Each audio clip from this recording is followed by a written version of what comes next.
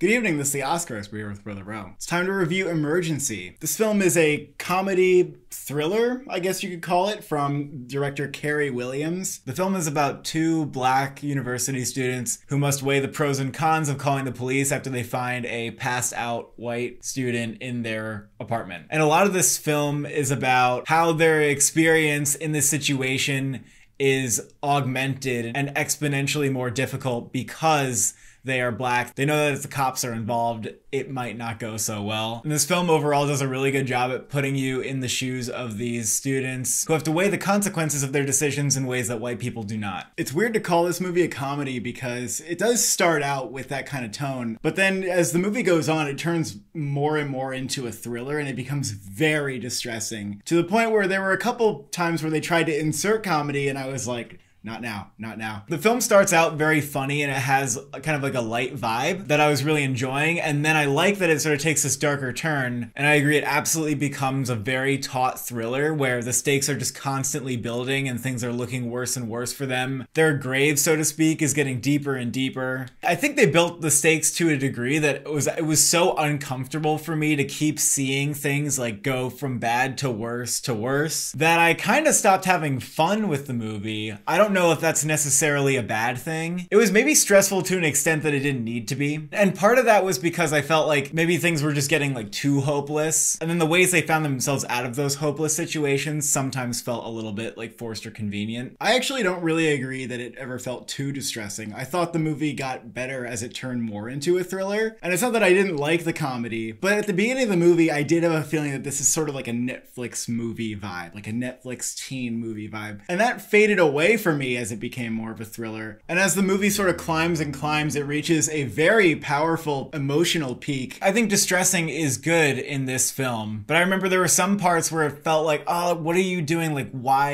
is this happening? There's particularly like a character that is kind of dumb and they feel a little bit like unnecessary, that their personality is there to be a little bit of a wild card and shake things up. And that was sort of what was distressing, like, oh, you just need to get rid of this guy. Sometimes the characters were thinking 2 steps ahead about their decisions and you're like, okay, good, like I'm really on board with you, we're on the same page.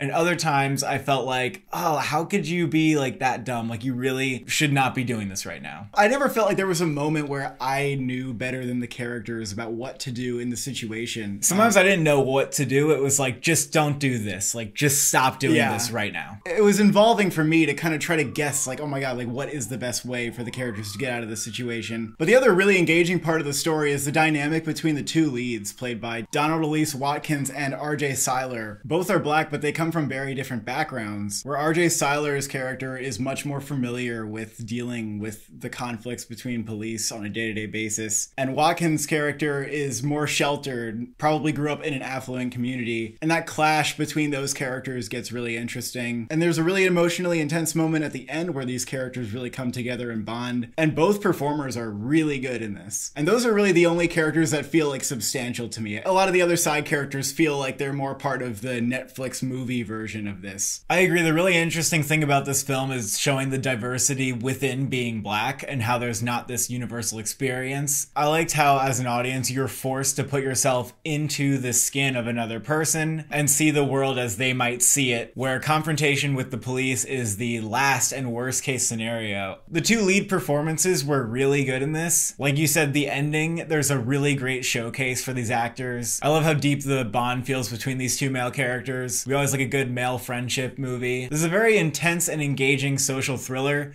that also makes you think along the way and really packs an emotional punch by the end. I think this one's pretty easy to recommend. You know, I think it's very easy to kind of digest, as in like you could show it to anybody and they'll probably be absorbed by it and be able to kind of have a discussion about it afterwards. I would give it a 7 out of 10. I would also give it a 7 out of 10. Thank you for watching. Thank you for subscribing. Are you having an emergency?